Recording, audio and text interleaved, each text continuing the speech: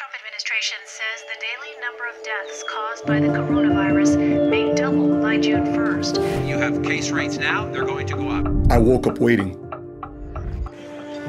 We all are. Waiting for that check to come in, waiting to see loved ones, waiting to get back to work, waiting to make sense of the world standing still, waiting for life to start up again. Since the lockdown, second wave of Coronavirus. I'm not okay waiting. I'm not okay being told what to do. I'm not okay feeling that I'm isolated and powerless.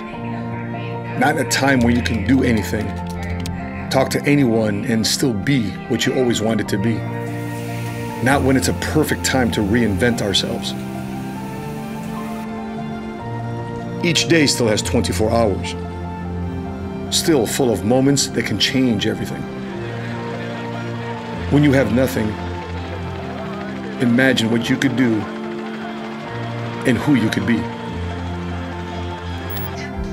We have to keep moving forward.